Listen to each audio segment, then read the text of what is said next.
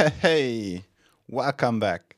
So in this video, we are going to see how you can use the Rio Web UI.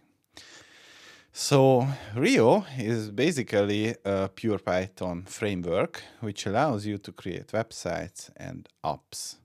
And this is basically the idea. And we are going to see how you can use it. So, yeah, by the way, I have a new haircut. So let's enter our coding folder and create the Rio folder. And inside here, we are going to create the Rio virtual environment. And after that, we are going to install it. So in order to install Rio, we can use pip.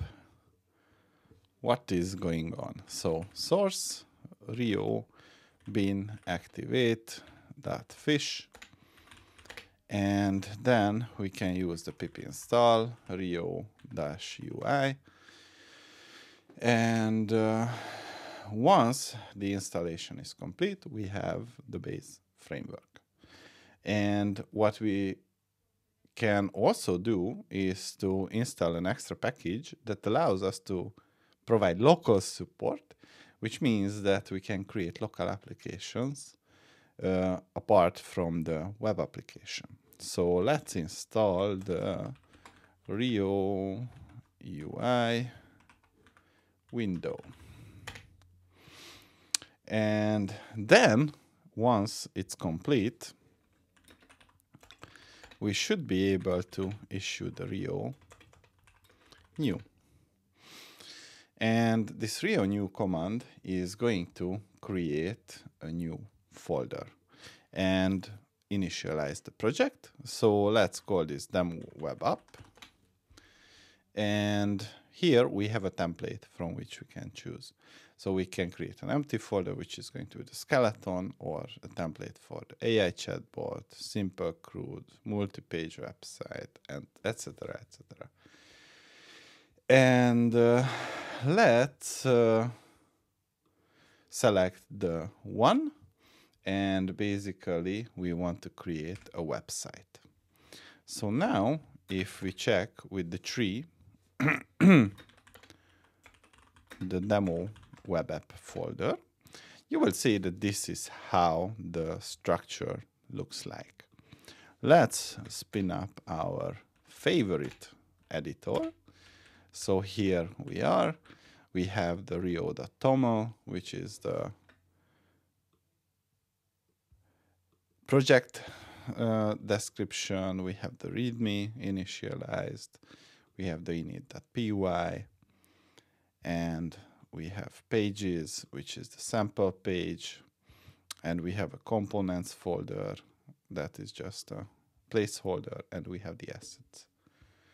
So after this is done, what we can do is to open up a new terminal window, and after navigating into the demo web app, we can use the Rio run. And it is going to spin up the application. And if you copy and paste this URL, we should be able to load it. So spread the word. And there we go. So this is how it looks like. Wow, we have to deploy and so on. So this is kind of the initialization phase. And we can also have this custom project for the AI chatbot. So let's try and initialize that one. So Rio new and custom chatbot, and we select the two, and it is going to be a website. So now if you go back to NeoVim and the nerd tree refresh, we should be able to see the custom chatbot folder. So here in the chatbot folder, we have the requirements and so on. And if we navigate here to the custom chatbot, we can use the Rio run. And as you can see, the module was not found because we have to install it. So pip install open AI. And now if we run the project and visit the website, let's load it. What you can see is that we need an OpenAI API key for this to work. So let's navigate here. We should try to log in. Yeah, and we can create the demo API key and the default project. Let's copy this. So now we should be able to go to the appropriate section. Let's search for API.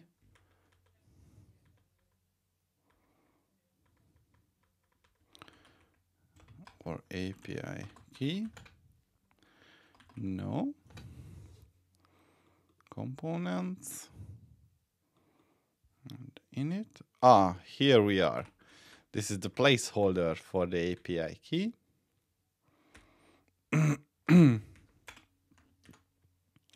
So that's my API key. And we should be able to restart this application. And as you can see, we can chat with AI. So what is your opinion about Rio Web UI? And run.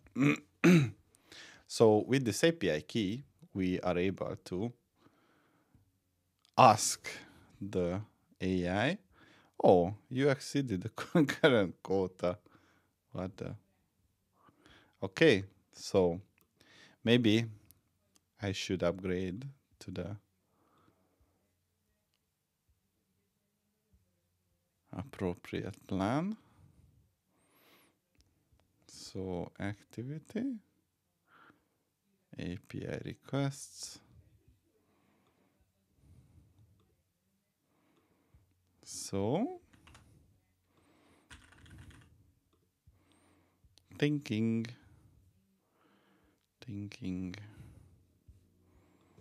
And we got the error.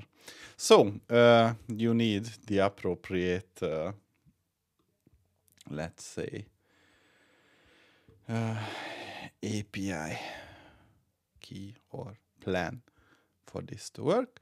And finally, what we want to do is to go back one level higher and Rio new.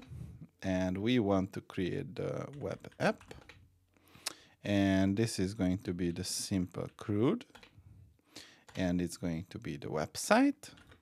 And if we navigate to the web app and use the Rio run and debug mode, okay, we don't have the error message. So if we go here, you will see that this is how it looks like. So this is just like a simple menu item or whatnot, but it seems to be good. And of course, if we want, we can customize it. So let's go back here and the nerd tree refresh root and go to the web app. And inside the web app, we have the data models, which is using the data classes. So maybe it could use Pydantic. This is how the list looks like. We have the init, and this is going to be the initialization for the app with the theme. And under the pages, we have the CRUD page, which defines the menu item and how you can interact. So basically that was all I wanted to show you about this framework. I think it's pretty neat, and I'm currently working on something for my main job in this. Maybe later, if and when I have time, I will create a more complex example. That was all. See you in the next one.